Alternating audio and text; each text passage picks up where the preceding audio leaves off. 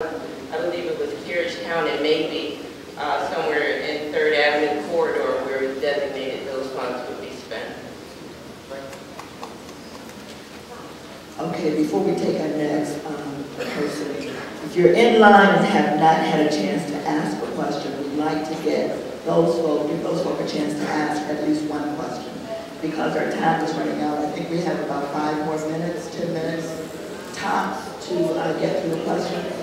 If you have not had a chance to ask a question, I'm sorry, I apologize. Hi, my name is Vicki Townsend. I work here at Hurley. My question is really to you, the mayor and Chief Lockett. The one thing I heard you definitely say no about. Speak into the mic.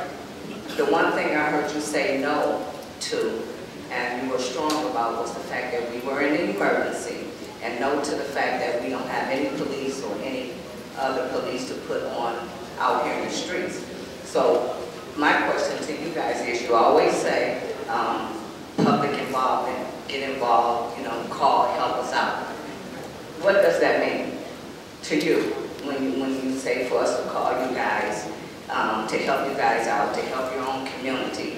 Just what does that mean to you? Because I think the majority of us do that, and we still don't get any feedback. Most of these houses that were scrapped were not done in the dark.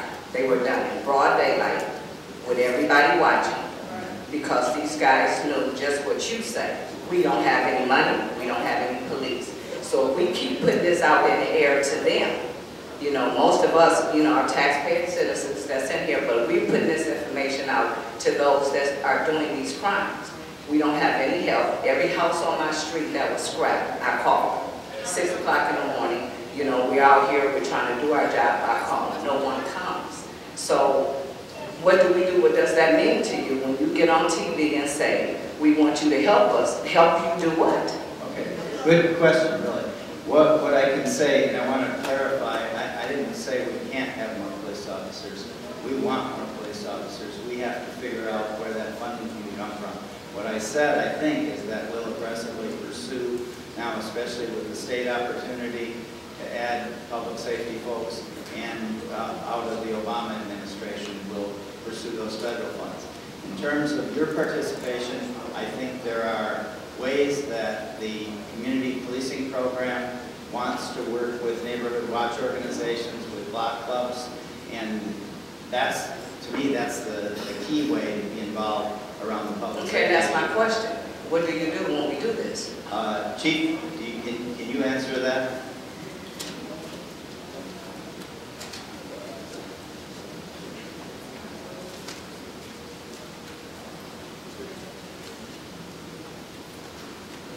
Three, 2, 1, race them.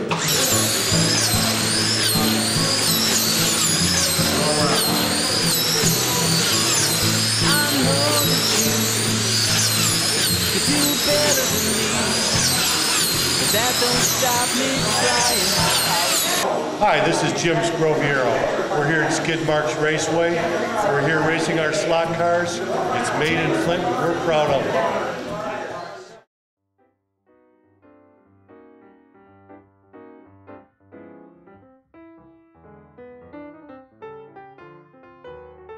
Hi, I'm Councilman Michael Sargentson, and I want to encourage everyone to come out Tuesday, February 28th, 6 p.m. at Nethercutt School to the 8th Ward Emergency Manager meeting. Here you will be able to ask questions, give your opinions, and be a part of the solution. Please show up Tuesday, February 28th, at Nethercutt School. Be a part of the solution. Tuesday, February 28th at 6 p.m. And remember, Flint is a great place to make better.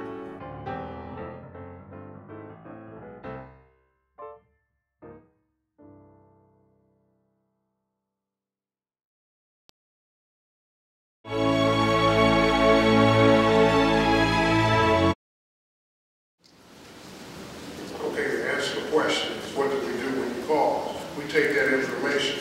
You talked about the scrappers. As a matter of fact, we have at least 17 vehicles that we forfeited from scrappers. You know, there's so many scrappers that we can't get all the scrappers, but when you call about a scrapper, we probably already got one under arrest already. So we are addressing the scrappers, but you know, we have limited resources also. We have scrappers, we have vehicles, that, officers that are on scrapping squads, first, second, and third shift, and they are arresting scrappers 24/7. So we are addressing the scrappers. Now, you may not think that we are, but you know, the evidence is that we are taking cars every single day. The last thing is, where there's no order, you have chaos. So what you guys are showing us in this city, even with you aboard, and we can't blame you because you've just been here since December, but evidently there's no order downtown. Somebody's not doing something downtown because a city of this size, with these thugs are doing what they're doing in broad daylight. They're having shootouts in broad daylight. There's no way in the world that they are afraid of you. They're not afraid of you, Mr. Locke. They're not afraid, period. Because what they hear is what we hear on TV when you get on TV and say there's no money for police. That's what they hear too.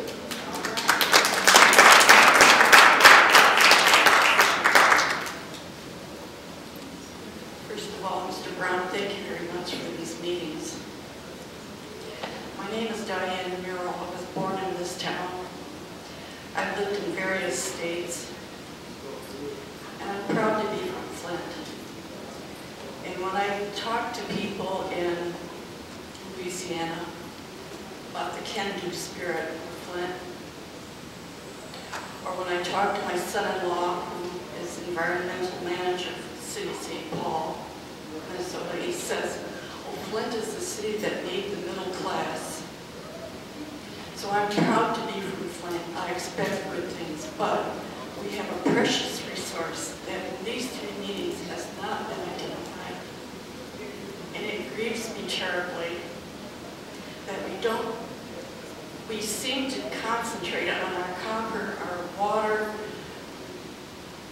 our rights. We have a large disenfranchised population of children. Am I correct? The number of the homeless is 3,300, or is it higher than that now? And how many of those are children? Too many. I am trying to be part of the solution. I'm usually down at the county jail counseling with women as a volunteer chaplain. And I want to be here and there also. I think of children that are living in some mother's friend's basement until that mother's friend is tired of them being there because all they have is food stamps. They don't have any assistance. So they go from that home to another one, changing schools, eliminating excess baggage until I can pack up all their possessions in my car as I help them move. I know there are no family shelters. There are no family shelters. A friend of mine, whose friend was evicted, could find no place for this family. It drove them to Ohio, and there again, of course, they found shelter, but they had to be split.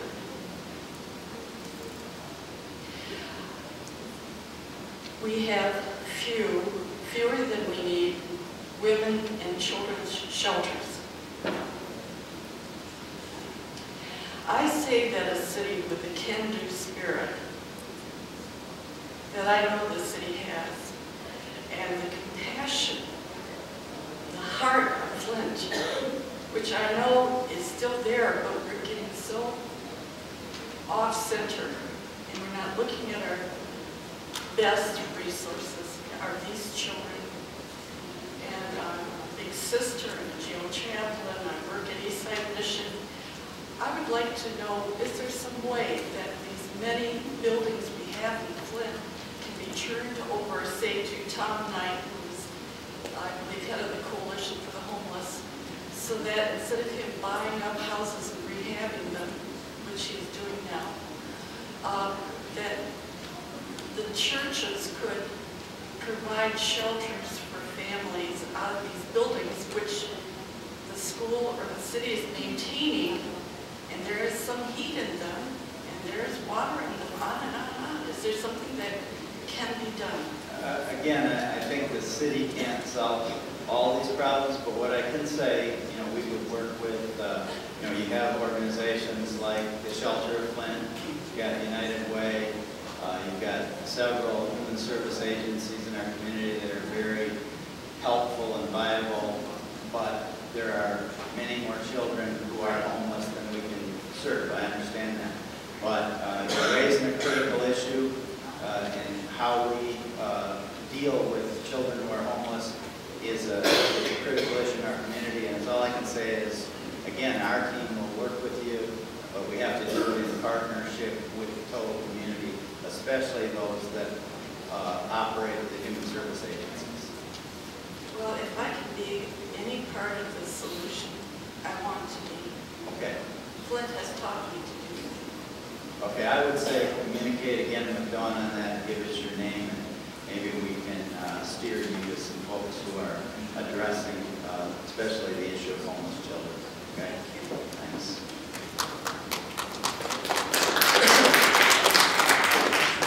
Good evening, Mr. Brown. My name is Paul Herring. I'm a resident of the 5th Ward and self-appointed cheerleader for Carriage Town. I read your emergency manager order number 10 that allowed for these meetings. It said that the meetings are going to take place on a monthly basis, but yet still there's no schedule beyond March 1st.